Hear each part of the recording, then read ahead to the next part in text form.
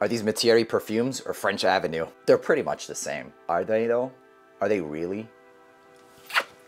Let's talk about it. Here's some codes to save you some cash on your next Middle Eastern niche or designer fragrances. What's going on, guys? My name is Neeb. Welcome back to AROMATIX. I stopped torturing him with all of the attention. He couldn't handle it, and I let him out. So today we're going to be talking about 3 fragrances, new fragrances from Fragrance World as well.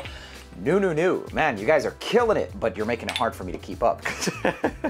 But they've got a lot of good releases, a lot of unique releases as well, just like these. Like I'm personally, I never really dove into Matiere perfumes to the extent that some of the community actually did have a little bit of a buzz about it, so I understand why they were inspired by, etc. So the first one I want to talk about is one of my favorite ones, and this is called Spicy Amber. Right off the rip, I'm going to tell you that most of these have niche style DNA, obviously, but with that comes also quality. So the quality of these is above designer easily. I don't want to say that it's exactly niche quality, but with French Avenue, you're talking about the one step below their actual niche line. Factually, you're going to get high quality of ingredients, and that's exactly what it should translate into or smell like. So Spicy Amber reminds me of Incense Suave, and Incense Suave has coffee, incense, Madagascar vanilla, and resin. So benzoin and labdanum. The labdanum is going to be a little bit of this resinous, floral, leathery nuance, along with that benzoin, which is slightly piney.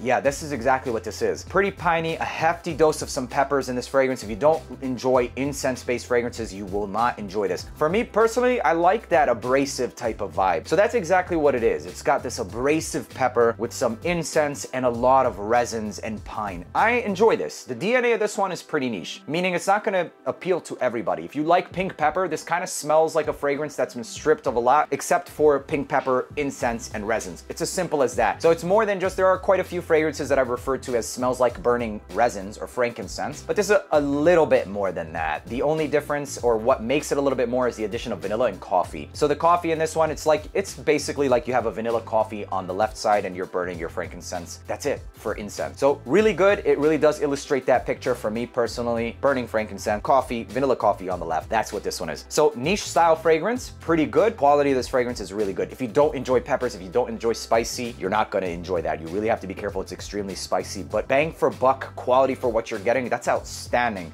to be able to get something of that quality for the price. But still, you have to factor in the scent profile for sure. So I'm doing my best to help you guys by describing it to the most of my abilities. So next one we're going to be talking about is Exotic Rose. And to me, this smells like rose patchouli and saffron. The rose in this one smells a bit brighter than your usual rose, and the saffron is spicier as well, because in the notes of this fragrance, what this one is inspired by, which is called Radical Rose, there's saffron along with pepper. So a spicy rose. I think this is an excellent fragrance. What you're really going to get is like that standard saffron rose patchouli combination, but much busier, a little bit spicier, attention grabbing. If you enjoy fragrances such as Portrait of a Lady, this does a similar vibe without the patchouli being so in your face. So for me personally, Portrait of a Lady is a little bit too much with the patchouli. Imagine that fragrance, more reserved on the patchouli, jam up the rose a little bit. That's what I get with this one. This is an excellent rose fragrance, an excellent rose saffron fragrance. Yeah, this is really good. It smells like a woman that's going to a wedding. High-end rose saffron. This is good. The scent profile of this is really good. The execution of this is excellent.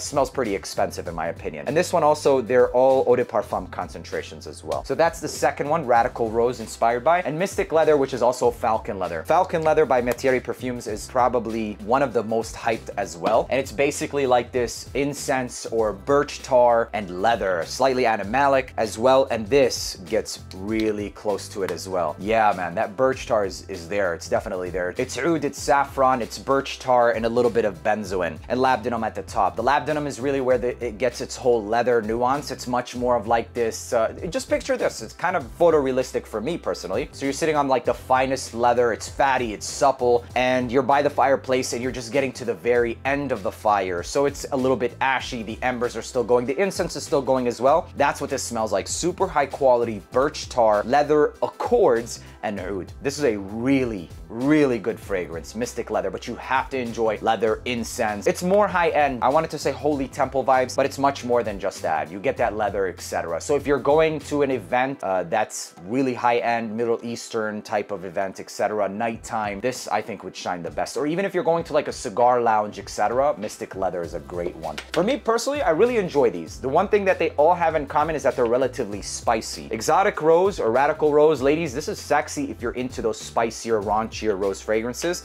And gentlemen, you can also rock this one as well. With spicy amber, you really gotta enjoy notes like pink pepper. The coffee is not the star player. That's kind of what really drew me into Instant Suave when I first saw the note breakdown was coffee. Oh yeah, but no, it's coffee on the side with the incense and the resins as well, and slight bits of vanilla. And the vanilla undertone really just smells like a part of the benzoin, because with benzoin, you get like this balsamic, piney with a vanillic undertone. So it just enhances it. And the last one is going to be Mystic Leather. This one's gonna pack the most punch because of that birch tar. And it's like I said, you're sitting on a high quality leather and you have the ash of the fireplace with a little bit of embers right in front of you cooking. That's what this smells like. Moral of the story, these are pretty high quality smelling. If you enjoy any one of those descriptors or the originals and you can't afford it and you want to sample it, etc., I mean, whatever you want. But these, they're not bad. And the quality of them, pretty damn close to niche. Let me know down in the comments if you've ever heard of the originals, let alone these inspos. And if you have, which one of them out of these three are you most interested in, if any? Make sure to leave a like, hit that subscribe button. Till the next video, peace.